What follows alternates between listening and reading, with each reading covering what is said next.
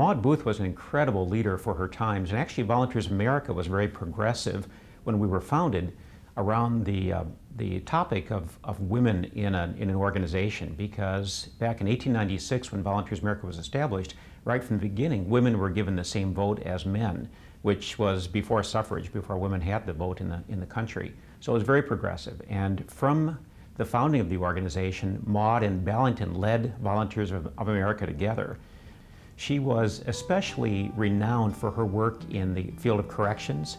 She was one of the co-founders of what is today known as the American Correctional Association. It was American Prison Association in her day. And it was all about eliminating the lockstep and the ball and chain and striped uniforms and the more dehumanizing elements of prison, and recognizing that these are individuals who had real needs and real emotions. Maude's legacy is not just a legacy. It's not just something of the past. It lives today very much in part of what the Volunteers of America is doing. We have a very key initiative now called Look Up and Hope, and that name harkens back to the title of a biography about Maude Booth that was written some years back, and that theme was very much a part of her message to the people who she helped, was that if they would look up to God for guidance, that He would help them get their lives in control. And what we're launching now is an initiative called Look Up and Hope, which is focused on strengthening families. And in particular, it focuses on families that are affected by incarceration and where there are children in the families. So they have a mother or a father who is in jail or in prison. And that's 2.5 million children in the U.S. today who are in that situation.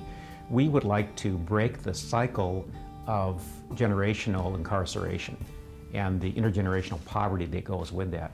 So this Look Up and Hope initiative is a comprehensive way of dealing with the entire family, of providing support for the parent, in particular for the mother who's in prison, and for the child as well, and to make sure that they keep that connection during the incarceration and that the groundwork is done to help them when the mother is released from prison so that they can be a successful family.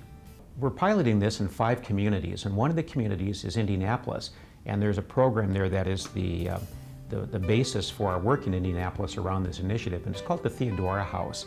Theodora was the daughter of Ballington and Maude, and this program recognizes Maude's affinity for correctional services. And it's a program that really focuses on women coming back to their communities after they've served their time in prison. Volunteers of America has focused on women and families for a very long time because women are the caregivers in their families. That simply is a truth in this country and in most countries. And in fact, we have a National Press Club event that we are sponsoring on May 11th that really focuses on the whole question of women and aging. The issues we focus on are not just women in the correctional system who have committed drug crimes, but really women in society who are the caregivers. There was a study a few years back that said the average American woman can expect to spend 17 years of her life caring for a child and 18 years of her life caring for an aging parent. We focus on women and women's issues as a large part of what we do, because that is really how to get to the core of supporting the family.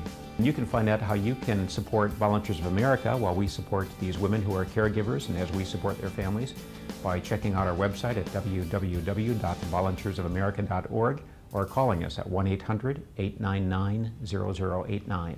Thank you.